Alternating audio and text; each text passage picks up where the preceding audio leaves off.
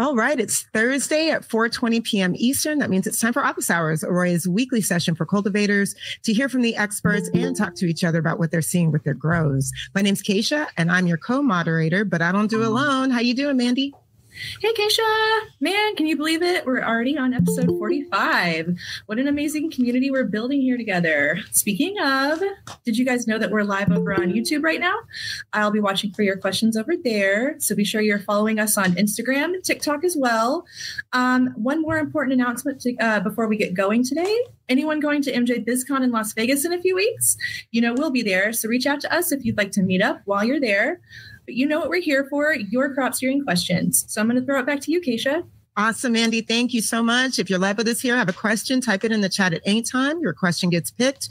We will have you either unmute yourself or I can ask it for you. Seth, Jason, how's it going? Very well. Pretty good, Keisha. How about yourself? Doing good. Nice to see you guys. We got some questions in from Instagram. And actually, there were a few that we got last week that we weren't able to get to because the live questions were so on and popping. So I'm just going to dive right in. You ready? Let's do it. All right. Canna Ray wrote in a great question. They wanted to know, where is the best location to hang your Atmos 14? At the canopy level or above it? So my general rule is within a foot of the top of the canopy. Obviously, while your plants are growing, sometimes that means it's good to raise it up. Ideally, what we're doing is getting the best sample to attribute what the plants are feeling in that room. And so obviously the closer it is to those plants, you know, within a foot of the top of the canopy, you're getting some of the microclimate in there, some of the reduced wind flow that the plants are pushing. Yeah, I mean, I think you nailed it there, really close to the canopy top. We want a really average representation of what we're seeing across the room at the canopy level. So within a foot. And then, you know, if you've got exhaust vents, dehue exhaust, fans, anything like that, probably don't put it directly in front of that, you know, source of change in the room, because we want to capture that average look, not, you know, what is it right in front of my dehue exhaust? Because then you might go home and go, wow, it's 95 degrees in my room. I sure didn't feel like it. So we want to get, you know, the best representation possible of what's going on at the canopy level. Beautiful. Thank you so much. Awesome. Looks like we got some sound we're going to be correcting here. Thank you guys for that answer. We're going to move on to the next one. The chemical grower wrote in, they were wondering how to start with a low EC cocoa. Pre-soak the cocoa with CalMag? Any thoughts there? Usually you'll just want to soak your cocoa with whatever your fertigation is going to be going into veg. I mean, if that's what you're doing, your transplant. So just use your feed EC. Yeah. And, you know, one thing I always can't stress enough to people, when you get directions with a particular media, try following those first. So, you know, in cocoa, we've got a big range of brands. Some brands have a better wash than others. So if you get a brand that says, hey, you should wash this, you know, X amount of times, 1, 2, with straight water and nutrient solution, you know, pay attention to that. Certain brands of cocoa aren't washed as well. They have high salt levels coming in, not the salts we want. But like Jason said, we want to charge that up typically with our regular nutrient solution so that plant has access to everything it needs right off the bat. And when we transplant into something with too low of an EC, once that plant takes off, it's hard to get it to stack up. You know, if we're way down around like 1.0 and that plant really needs 3, every time we try to wash it up to 3, that plant might just eat it right back down. Yeah, set yourself up for success. Awesome. Thank you so much for that. Just a reminder to everybody who's on with us live, we want to answer your questions, get them to the experts. So don't forget, go ahead and post those in the chat at any time. We're going to keep moving on through our Instagram questions. Gonzo396 was asking about thermal cameras. They were wondering if you guys could go into detail about the use of them and what brand works. You guys use thermal cameras much? I have in the past, and we got some weird stuff with the mics. Yeah, we'll echo. I think I had a FLIR that I was using, and they're, I mean, as valuable for the plants as they are for the facility. So I guess we could probably dive in and talk about some diagnostics that we're doing, 1 with the plants and 2 with the facility. Really fun. I liked getting up on a ladder and trying to take a vertical shot of the canopy, and you could basically get a bud count of it because the buds are going to be cooler. So you get a really nice gradient showing you the hot spots on the plant. And then obviously you get to see the cooler spots where the leaves are actively transpiring. Every once in a while, you'll even be able to pick out a sick plant. I had one that was way warmer than the rest of the plants, and I went down over to the substrate there. We were in soft-sided cocoa bags, and shot the bag with a thermal camera as well from the bottom, and we could see that one of the drippers was clogged up. So that cooler irrigation, you can definitely see its effect, and you're just going to be like a gradient away from the dripper. So those were some cool things I was doing with the plants. I always really wanted to build an algorithm or something that would count my buds per square foot or square inch based on the trellis, because the trellis showed up really well in there as well. So those are some of the plant ideas. And then some of the facility type of stuff was monitoring fan performances. So some fans were way hotter than expected. Just getting an idea of the room layout by looking at walls and those types of things. Lights, you can check out if lights are burning a little bit hot. Kind of some of the ways that I used it. Yeah, I like using them for identifying microclimates in the room. And then actually one that I've kind of been introducing to a few clients, if you've got, especially security cameras or a fixed camera with infrared capability, but let's say you're running your room at nighttime, we're trying to figure out did we get runoff? Did we not? The graph looks like we did. Was it across the whole bench? Just like Jason was talking about, positioning it so you can see just one pot that doesn't have drippers. We can also see that water go onto the table and see an effect there. So if we push enough runoff, we'll actually see that on the table. And it's a good way to just have eyes on your environment when you're not there. That's where I really see them come in, is like overnight. All right, that nighttime room, or the lights shut off and no one's there. Okay, we can start to identify certain heat sources, or hey, where does all our heat go when the lights turn off? Do we actually have a leak in the room? We can really identify a lot of those things that are hard to see and feel in a wider picture. All about getting greater transparency, right? Wonderful. Okay. One of our attendees posted a question here in the chat. They wrote in, when are you going to have to recalibrate the TEROS 12? Should ever have to. So when we ship it out, it comes with a lifetime calibration. That being said, if you're seeing some readings are a little bit weird, make sure that you've cleaned the prongs with some isopropanol or other cleaning agent. Make sure you're not using something that's too abrasive, like a Scotch-Brite pad on there. Just make sure that they're nice, wiped off and clean. That salt buildup can cause them to read a little bit irregular.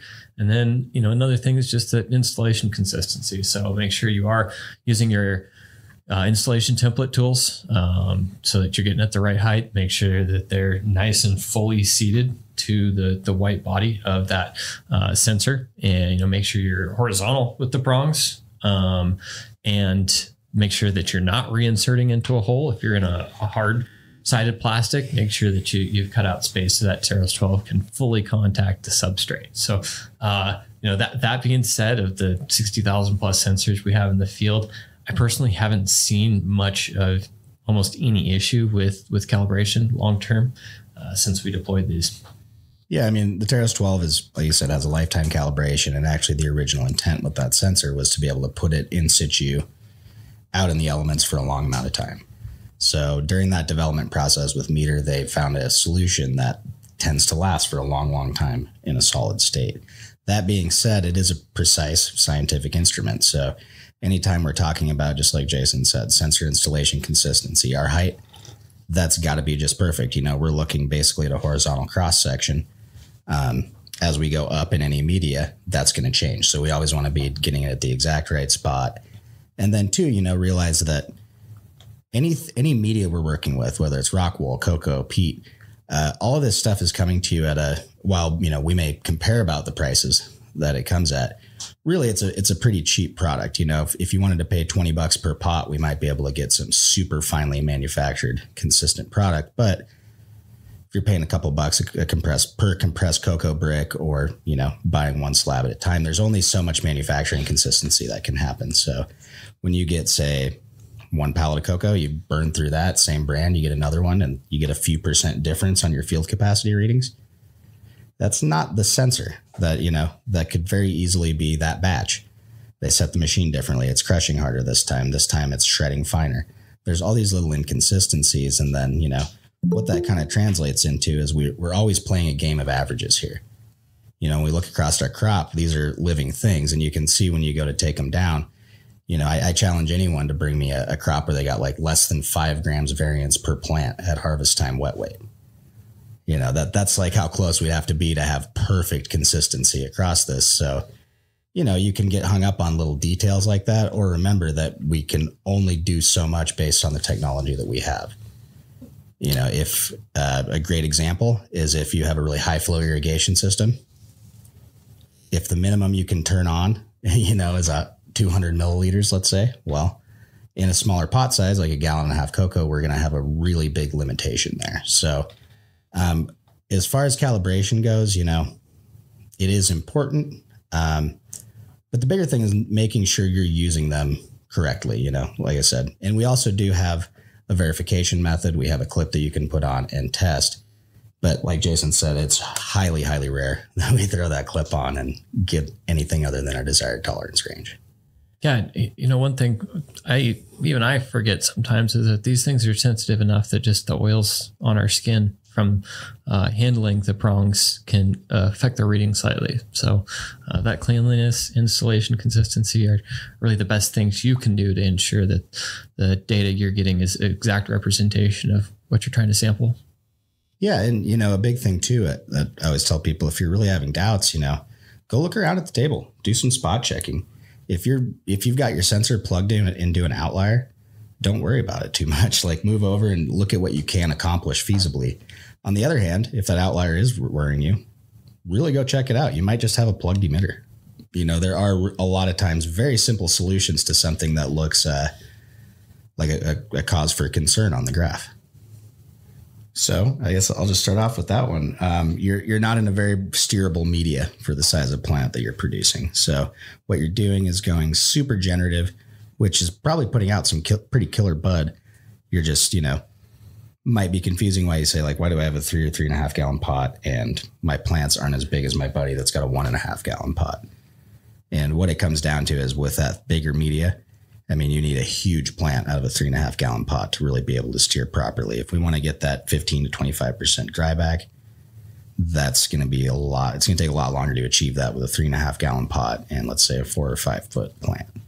So your biggest increase, honestly, would be getting off of the Pro Mix or going to a smaller pot. At least, you know, start with maybe a 2 gallon pot size for the size of plants you're running, and see if you can actually achieve an appreciable overnight dryback and a decent, you know, midday dryback. Because if you can't get, you know, faster than, let's say, 1% an hour, we're not gonna be able to get that many P2s on. Like, that's a reality for bulking. And that's kind of one of the secret sauces, I guess, to really getting that yield up, is being able to get that bulking into place, which you'll never be able to do in an oversized media for the plant. Good things to keep in mind. Awesome. Yeah. I think we got a live question in the chat. So back over to you, Keisha. Awesome. Thank you, Mandy. All right. Michael wrote in. Michael, if you want to unmute yourself to comment further, please do. When burying a TEROS 12 in a mom pot, 7 to 10 gallon pots, where would ideal placement be? Against the outside of the pot or a little further in? Yeah. So I've done quite a few mom pot installations, and my personal preference is to be a little ways into the media if you can, if you're in something like a 7 to 10 gallon.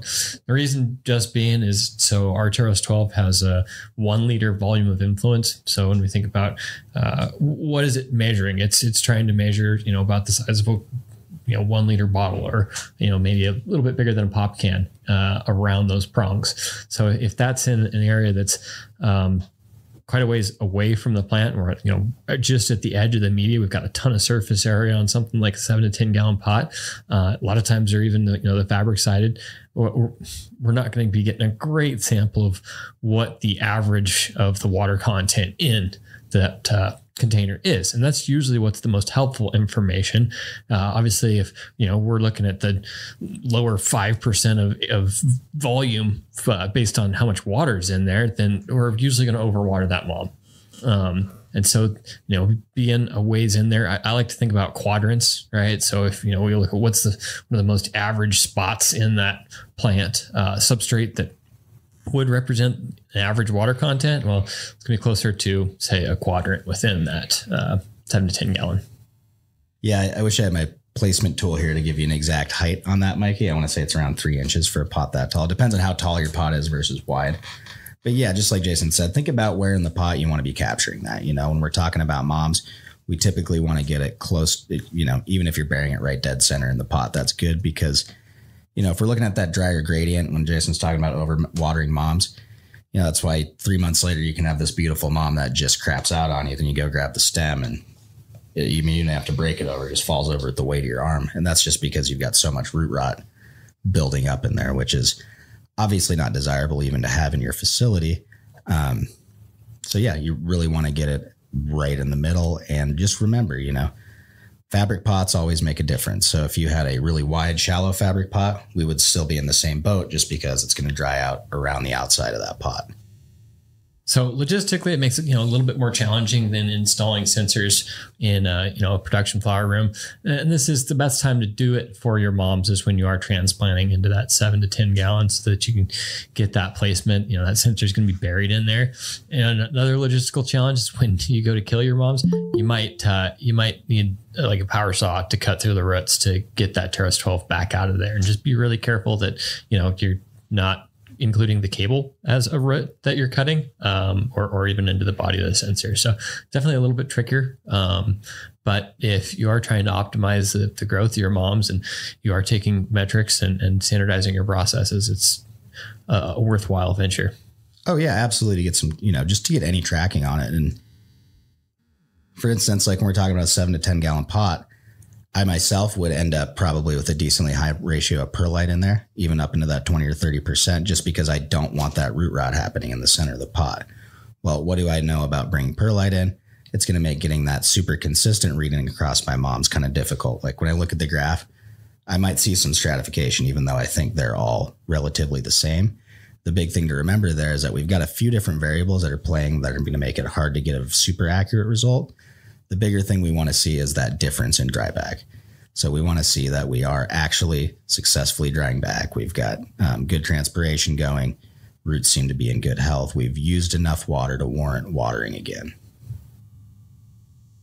You know, sometimes we have instruments that are more accurate and precise than the media we're trying to measure allows. You know, if you stick one of these T12s into pure perlite, it's going to be very difficult to get a reading at all, or anything believable, just because we have so much air contact along that probe.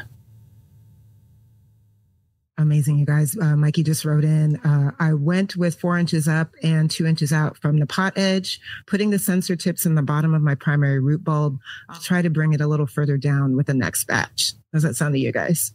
That sounds really good. Yeah. I mean, honestly, Mikey, I'd probably keep doing it the exact same way. Then you're gonna establish your baseline and your own personal bias based on what you're seeing. But that's what's important, is that you have intuitive control of those moms rather than just guessing all the time. Back to the old hand watering in a pot that you can't lift up, that, you know, that never really works out too well. It's all about taking care of those moms. All right. Sending it over to Mandy. I think we have a YouTube question. Yeah, it's popping over on YouTube. Iron Armor wrote in, what is an acceptable VPD fluctuation from day to night in an indoor facility? Or is it optimal for the VPD to stay static day and night? Typically static. That's the idea. But static VPD means a very dynamic HVAC setting to achieve that, right? Because we're going to be lowering temperature, lowering humidity to maintain that VPD. So yeah, keep it static if you can. If you are going to have some fluctuations, I typically like to see less than about 0.2 of a drop overnight, you know, any more. And we start to it gets much harder to predict your dryback line as your plants grow. The bigger they get, the harder you have time maintaining VPD. Typically we see that overnight dryback line flatten out a little bit. And at that point, it's a lot harder to predict where we're going to land in the morning and a lot easier to overwater. Man, there's so much to learn about VPD. We should do a whole session just about it, you know? Yeah, that'd be fun. Yeah, so I think that we actually got another question right now. Eduardo wants to know, any good product suggestions for thrips in grow rooms? What are you allowed to spray? Where are you at? That's kind of in this industry right now. That's partially what it comes down to. Like, what state are you in? Are you in Washington? Are you in California, Colorado? Are you in Canada? Because that's a whole different strategy up there with what they have. Typically for thrips, we go, the classic, you've got your Azomax, you've got your heavy pyrethrin sprays, whether it's Pyganic, Botanigard, etc. Those are basically the nuclear option that kills as many bugs as you can. And then typically I like to bring in, later in flower, try to avoid spraying in general. We don't, whether it's safe horticultural oils, do we really want to be spraying soybean oil or cottonseed oil all over our buds? Probably not. So honestly, keeping your veg clean, being prepared to go nuclear in there to get rid of the thrips. And then, with thrips, the next extension, how clean is your facility? Do you have a lot of organic debris in your expansion cracks in your floor in the room? Do you need to caulk those up?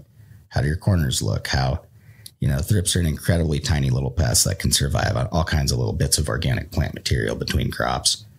So part of it's being clean, part of it's staying clean, developing those cleaning SOPs.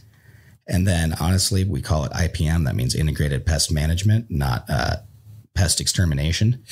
So realize that, hey, we've got an agricultural crop or a horticultural crop. We're always going to be dealing with this to some extent. So what we're going to do is typically bring in some beneficials. There's quite a few of those that are available for different bugs. And then look at okay, what is our economic injury threshold?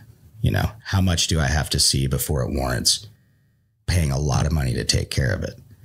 So, with the thrips, you're going to be battling it chemically at first, but then a lot of it comes down to just super deep cleaning.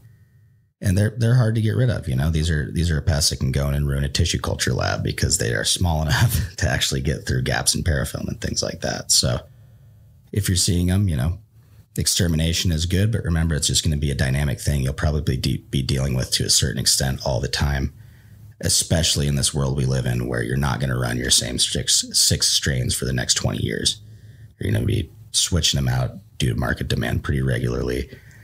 That means taking chances sometimes and bringing in outside cuts and all the risks that come with that.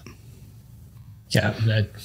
Obviously, once you have them, it's a lot harder to get rid of them than it is to think about the prevention for next time. But anytime I'm doing IPM, it's the thought of where did this come from? Why is it introduced into the plants now? Was there some recent changes that are going on at the facility? Is there some health of the plant concerns that was much more attractive to predation? Just trying to break down what are the steps after I take to mitigate the challenges right now, getting that process started for facility or plant improvement. Yeah, and honestly, step number one of the biggest things I see people who are new to commercial cultivation struggle with, don't go from your oldest flower room backwards in your cultivation process ever. If you leave veg in the morning to go into a flower room, you're not going back in veg. If you go into a room that's 2 weeks old, you can go into a room after that that's 4 weeks old. That's fine. If you go into a 4-week room, you're not going back to the 1 week or 2 week room. So it's just developing SOPs like that and then having the fortitude to stick to them, among your teammates. Cause it's always tempting to just be like, I won't go deep in there. I won't go in by the plants. I'm just going to go fix that pump or whatever, rather than find someone else who hasn't been contaminated or go change and shower and all that fun stuff. So, a lot of IPM in general just comes down to keeping on those SOPs and not faltering. Did you leave the water on in the veg room? Yeah, exactly. And that's the thing, something like that, right? Like, hey, I cracked it on, walked out. Someone said, oh, can you come look at this in flower too? Well, okay, now I can't make the excuse. I got to go find someone or call someone that's in the veg room. Be like, hey, go turn that valve off for me, please. I responsibly shouldn't go in there. Man, it's such a reality for so many growers. I actually have a question. Eduardo, that was an amazing question. Can you guys give me a quick rundown or maybe just a little definition of what a thrip is? What is that? Ooh, you almost got to bring up a picture. Their wings actually look like feathers, which is pretty cool. They are these itty bitty bugs. Let's see if I can share my screen here. Thrips. Yeah, that basically, suck sap out of your plants and slowly try to kill it. You see signs of them. Basically, their larvae not larvae, but at a young stage, they really eat the leaf up and you can see their great little poop all over it. Yep. And great way to obviously verify that they are thrips is put them under your microscope. And if they're not thrips, that's another easy way to identify what they are. Yeah. If you scroll back up, Jason, that one diagram there with the fluffy wings, if you get them under a loop, you can usually see that much detail. That's a straight up tip off that you've got thrips. And generally they are quite a bit smaller than most of the things you're going to see on your plants. You guys know I love talking about integrated pest management. So can you guys tell me how does AROYA help in a situation like this where you might find these in your facility? Well, I mean, the biggest thing I see is attaching that information to harvest groups and then keeping track of your IPM applications and what pests. Because as we go through, repeated cycles of, sometimes the same strains, sometimes different. But if you're at any facility that's sizable, you're running so many crops through, it's hard to, keep that straight in your brain sometimes. You're like, hey, we've got all these different strategies going. We got 10 different rooms. We're trying to treat all these different things at once. It's really easy to let data slip through the cracks and forget things like, oh my God, we just saw an aphid, but we are in a greenhouse and it is October. Like, yep, that'll happen. They're all trying to come inside. So we need to respond on this crop, but maybe when we start in December, might not have to worry about it. We might have a whole different IPM strategy at that point. So that's the biggest way I think AROYA helps people with IPM. And then also just maintaining the right climatic environment. If it's too dry, that definitely helps. Or not too dry. If it's dry enough, that helps with certain bugs. And then also, when we talk about botrytis, powdery mildew, root rot, any of the common things we see as far as disease in cannabis goes. Generally speaking, once we move to a controlled environment, the best way to avoid disease is to not provide an environment that can cultivate it. If you want to run 65 degrees overnight and you can't get down to 45% or so humidity, well, we've created a perfect place to culture some mold. So, that's what we got to be aware of. There's certain things that we just inadvertently create a beautiful environment for, and same thing goes with let's say irrigation lines. If we've got a compost tea we run through there sometimes, a biological additive, and then a nutrient soup that's sitting at, 75 to 80 degrees all the time. Most of the time, yeah, we're going to get some biofilm. Some stuff's going to grow in there. There's not a whole lot we can do to change that other than adjust our inputs, perhaps start using some hypochlorous, change what we do physically and procedurally, because anytime we've got to introduce an extra input, that's money we're either not making or losing, depending on how you want to look at it. Yeah. So kind of just breaking down into simple terms of what you're saying is AROYA is most helpful for IPM in observational logging and plant health. Plant health to obviously keep them less susceptible to predation, and then observational logging, things like communicating within our interface, taking pictures of severity, and logging pesticide applications. Yeah, and that's a great way. If you go and look at a run in the past and you go, wow, that is way more applications than we normally have. What the heck was going on? Because like I said, it's really easy to do these things reactively. And then, sometimes if you're facing a lot of problems in your grow, it's such a whirlwind that even on the next run, you're still being reactive. You're not saying like, hey, we did this program that works. It's just, bug, spray, So registration of everything you're doing is the best you can do. Treat all this, if you can, like you would be treating any kind of scientific study. As much data capture as possible and capturing it and organizing it in a way that you can actually analyze. Nice. Living and learning. Thank you guys for that. Eduardo did have a follow-up. That makes so much sense. I've been going into flower, which is week 3, going into the bedroom. And so never thought of cross-contamination. Dang. Yeah, we also got another question over on YouTube. Burn Tires, Burn Trees wrote in, sorry I'm late, but if sugars are higher, won't that naturally prevent thrips and other problems? What do you guys have to say about that? No. Thrips love sugar. I get maybe where you're coming from on an osmotic difference, but the way thrips work is they have a mouthpiece that they actually puncture, the epidermis of the plant with and suck the sap out. So a sturdier or hardier plant stem and surface of the plant can definitely help resist that. But all that's going to do is make them concentrate on that softer leaf surface. Awesome. But if we did want to use Brix level or sugar as, a evaluation of plant health at a given point in the growing cycle, we might be able to conclude that plants that are producing more carbohydrates, more sugars, do have a better immune system just because they're a healthier plant. Awesome. Yeah, you'll have to let us know if you have a follow-up to that question, Burn Tires, Burn Trees. But yeah, that's it for YouTube right now. So I'm going to pass it back over to you, Keisha. Awesome. Thank you, Mandy. Yeah, thrips. Hot topic here. Mikey wrote in, thrips love to hide. Azamax with a little H2O2 on all surfaces every 3 days and strict room isolation. The Western flower thrip is a terrible thing. And he also spoke to those leaves being tastier when sugars are present. So yeah, thrips. Who knew? I learning something every time.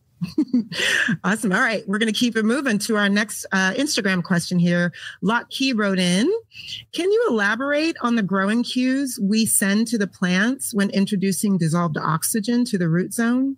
Is it manipulating respiration rates? Very likely going to be. So obviously roots are one part of the plant that need oxygen. And what we're doing there is keeping a healthy, fresh supply of it. So dissolved oxygen in your irrigation is definitely going to help keep that an aerobic environment rather than an anaerobic environment in which you can start to see rot and other issues in the substrate. So obviously ways that you can increase dissolved oxygen in your feed would be lowering the temperature of it. Obviously, we don't want to go lower too far because that can shock the roots, cause plant issues. And then also things like air stones. Yeah, I mean, basically, just kind of nail it there. When we put that dissolved oxygen in, we're really upping the rate of cellular respiration inside of those roots. So we're kicking them into overdrive. All those root functions are functioning at a higher level than if we don't have that introduced oxygen. And that's part of why during generative steering, we're utilizing that spacing out of that introducing oxygen to really slow down the plant, if that makes sense. So if the roots can't breathe quite as well, they can't, force the plant to build as much structure up above. And we're talking about stretch, for instance. There's a hormonal condition inside the plant that dictates morphology. So if we give it more oxygen at that point in time, we're going to produce, more stem growth, bigger plant structure overall. And that's kind of the cues we're working with there is when the plant's wanting to grow vegetatively or build structure, that's when we're going to try to choke it down and limit that level of respiration production. Yes, thank you for that. Excellent. Lucky, thank you for that question. All right, keeping it moving here. Just a reminder to on with whoever everybody who's on with us live. We're about rounding the hour off. So if you have any questions, now's the time to drop those in the chat. Blockhead Buds wrote in, I've tried no CO2 on multiple grows versus with. Maybe it's my environment, but I haven't seen a noticeable difference. Why would that be, do you think? And they're wondering if it matters if you're in a tent, sealed space, etc. Obviously, with a tent, you wouldn't use exhaust fans. Got any thoughts on that? Sure. So let's just break down the science of photosynthesis. And when we look at the equation, the stoichiometric equation, you have water and CO2 catalyzed by light. And that's going to be producing sugars, which obviously the plant is using for growth. That being said, obviously CO2 is probably one of the most critical elements that we can add to a grow room if, like you had said, environmental factors are right, including especially amount of light that you have on your plants. So if we can balance all three parts of those equations, amount of light, amount of water, and CO2, then we're going to have as least amount of waste as possible going into that equation. Does it matter what type of environment, like as far as the tent, greenhouse, that type of thing? Not really. I mean, that's obviously going to change how you can keep the CO2 in your room. Obviously, when we're working in closed loop HVAC indoor type of situation, when we add CO2, all of it is going to either be used up by the plants, recirculated, or leave when a person enters or exits the door, which is really nice. We don't have to add quite as much CO2 to maintain the appropriate ppm levels. In a greenhouse, definitely can be tricky. Obviously, we've all seen greenhouses where we're using propane or natural gas burners to add CO2. Anytime it's something like that, we'll definitely want the injection in the front of the room so that, if it's a horizontal airflow, if it's like a vertical vented, then we'll definitely probably want those as low into the canopy as possible as well. So, greenhouse is a little trickier. Something like a tent in your house, it's just going to depend on how much circulation you have to run through it and how you're conditioning your air. Yeah, that's what I was going to say. Since the tent got brought in, if we're talking about specifically growing at home, your ambient CO2 levels outside and indoors, most places around 400 to 500 ppm is what we usually see. You might live in an area where that's elevated due to, industrial activity or something like that. But what it'll really boil down to is, hey, if you're growing with a 600 watt light at home, you probably aren't pushing ppfd high enough to really hit the point where that CO2 is going to make a big difference. And then also, I don't know how it goes. How many people are in your house? What's that like? Do you have a bunch of dogs? Do you have a lot of CO2 producing elements there? Do you brew beer in your basement too? But really what it comes down to is that ppfd.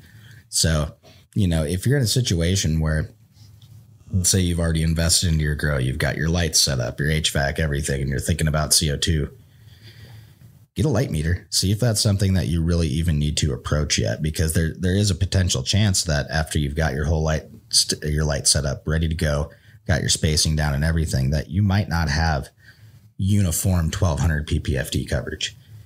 At the end of the day, if the majority of your room is down at 500 or 600, just because of your lighting placement and choices, CO2 is not going to help you out at all. Yeah. So, what's the easiest way to raise CO2 in your room? You can spend more time in it as a person. Surprisingly, humans actually produce quite a bit of CO2. You may not be the levels that you want, but kind of just a fun way to help your plants.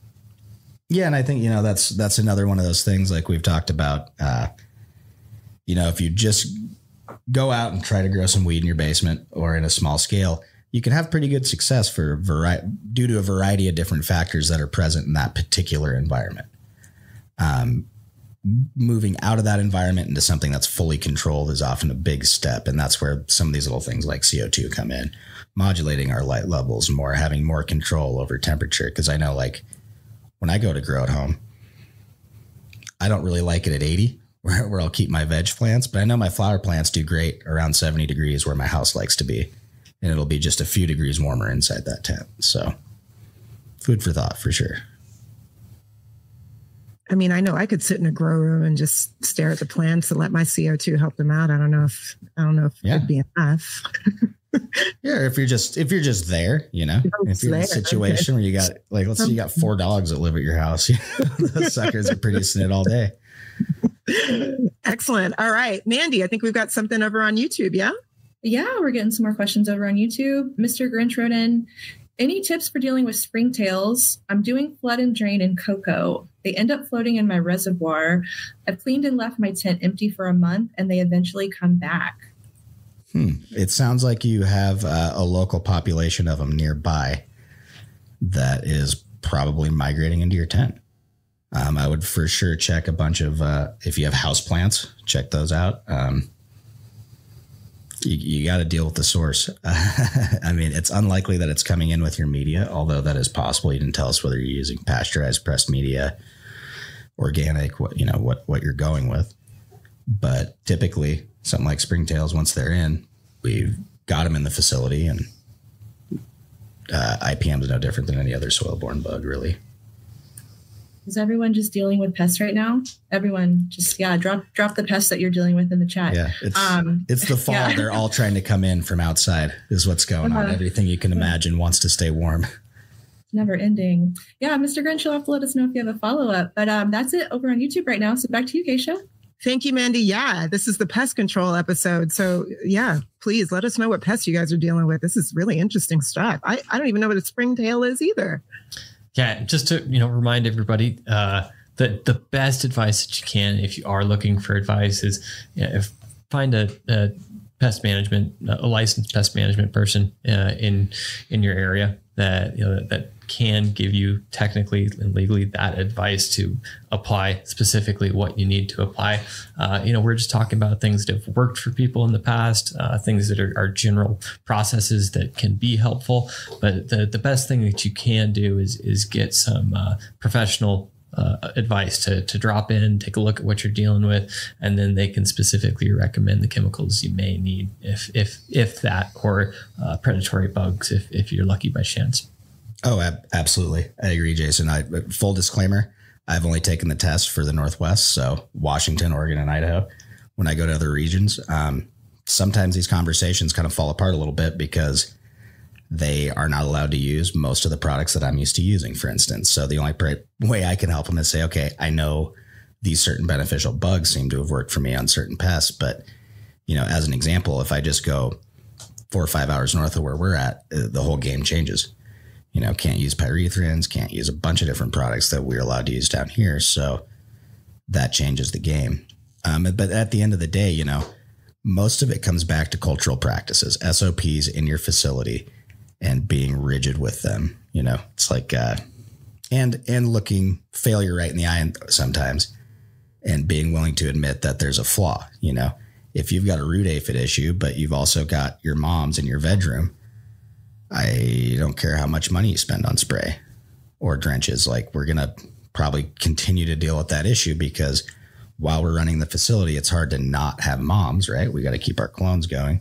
And if we don't take and build a separate space where we can really actually isolate those moms and make sure we're not bringing any of those root aphids out, then we're just going to be chasing our tail. There's almost no point in acting on that other than basic remedial IPM, because unless you're willing to change the source of the problem, you're never going to fully solve it. Yes, as Biangan wrote in here, basic pests over here, gnats and leaf hoppers from outside. They're all over the property on the vines. Going to need to start using predatory bugs. Yeah, and honestly, that's like one of the best things you can do is work with a predatory bug supplier and make sure, once you get on a program with them and you're getting really fresh, viable bugs, introducing them at the right time, not exposing them to a freeze out situation. Don't stick the wrong ones in the fridge. And yeah, when they come in a box and it says apply within 24 hours of receiving, do that. Follow those directions to a T. The beneficial insects are actually incredibly effective in most situations. Yeah, I was at a conference recently here in Vegas where they were talking about how important it is to actually check the bugs that you have received. So if you get a package of predatory bugs, open up a package, look at them under the microscope and get an idea. Hey, maybe I've got a 10% death rate in this package. They're good to deploy. But if I've got a 80% death rate in there, then, talk to the supplier of those, get yourself a fresh batch, and you're not going to be doing much by deploying something that is not in a condition to mitigate the pests. Yeah. And yeah, exactly. You definitely realize that a bunch of stuff in our industry has expiration dates, and those expiration dates are very, very important. Even if we're talking about things like hypochlorous acid or Sanidate, all these cleaning agents, they expire, they lose efficacy over time. So you want to keep that fresh. The same with your pesticides and your bugs. We want to stay on top of it, stay as fresh as possible. And then, like Jason said, check them out. If you've got a bunk supplier, call them out on it. I've definitely done that a little bit in the past with like microbial input suppliers.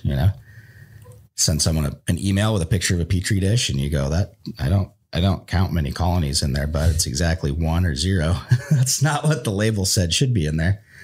And then you can determine, okay, well, I'm not going to use that product unless I can actually get the freshest version of it and test it again first. There's a lot of hey, this is an industry, there's a lot of different ways to make money, and there's a lot of different approaches in how to do this. So the more you search for specialized products that do very specific things, hopefully, the more you're going to find. That's a great reminder. It's all about those SOPs. So doing your due diligence is important, especially maintaining the longevity of your business. All right, Mandy, I think we've got a lot of action on YouTube. Sending it over to you. Yeah, you know what's going on over there. Diane wrote in a couple of questions on the topic of pests. What should I use against white aphids? Again, where do you live? Because I'd love to tell you an answer that you cannot use in a lot of places. And then at the end of the day, though, safe answer, be clean and veg, and get some beneficials. There's a whole host of predatory bugs that can be used against aphids. The key thing is just try to keep that population down. Any kind of a knockdown spray you can do in between veg and flower, for instance, right when you move into the flower room, is going to be super helpful.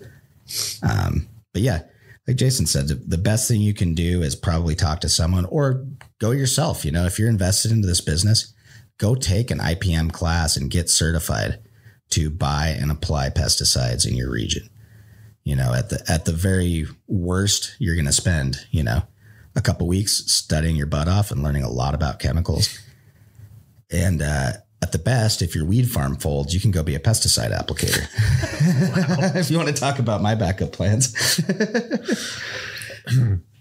But, you know, that's the best you can do, because really the regulations change even in how we have to record this stuff. Like what I have been required to do in Washington in terms of the way we record it, the forms we use, and how long you have to keep that data on site, what you have to submit for the state.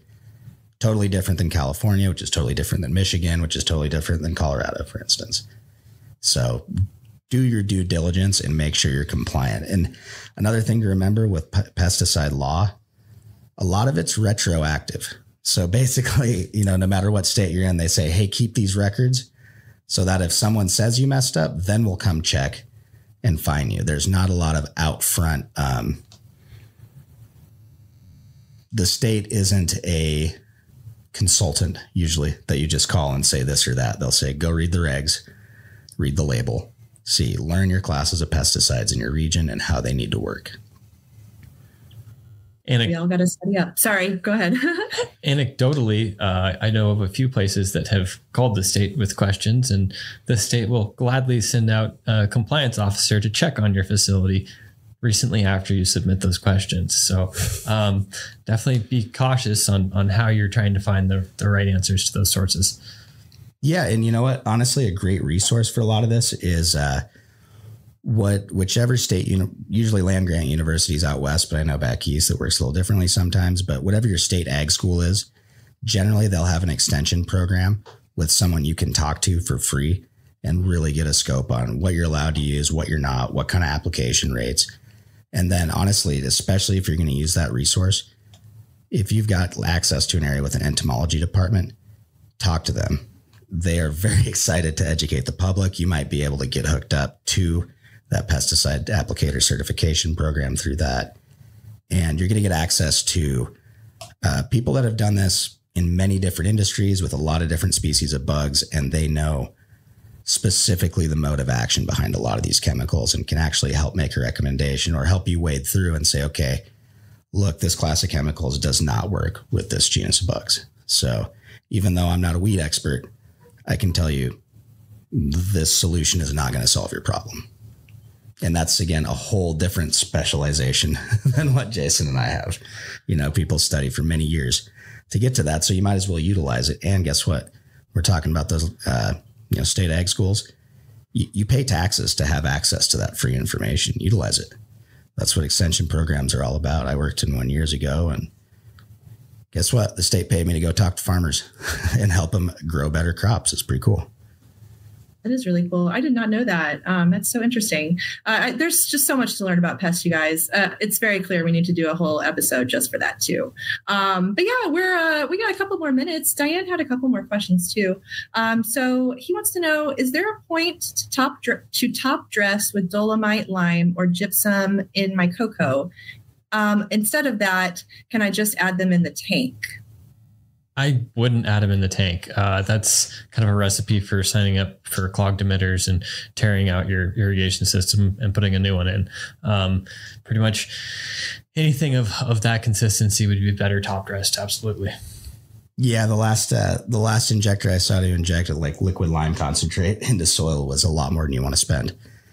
to actually have it function, trying to push something through, and the materials you'd have to buy as far as like micronized gypsum or stuff or something like that, incredibly expensive. If you do want to use those as amendments, you mix them into your cocoa before you plant, basically.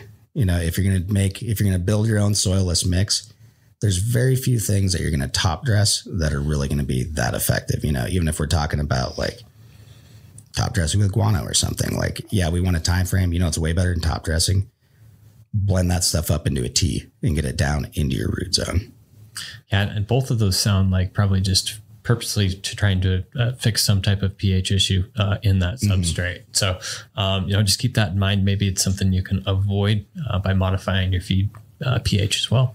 Yeah, you know, years ago, before I wanted to even, like when I first started with cocoa, that was a recommendation, is using azomite and gypsum to help buffer that pH.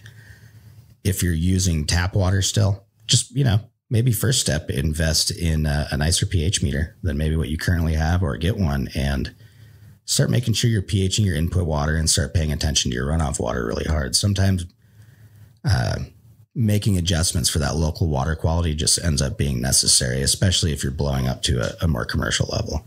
You know, depending on where you're sourcing your azomite and gypsum, those aren't necessarily incredibly expensive things, but water filtration might be a more sustainable long-term solution if that's what you're dealing with.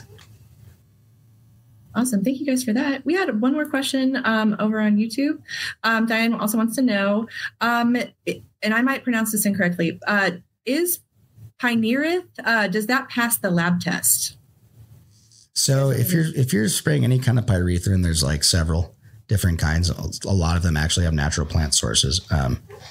The answer is yes if you spray it too late. Any pesticide we put on, like pyrethrins especially, have a limited half-life. So that's where like our REI, required entry interval, comes in. So basically, you know, when you spray that on, it does have a half-life. So after 12 hours, enough of that product has degraded that it's not going to be neurotoxic to you or I.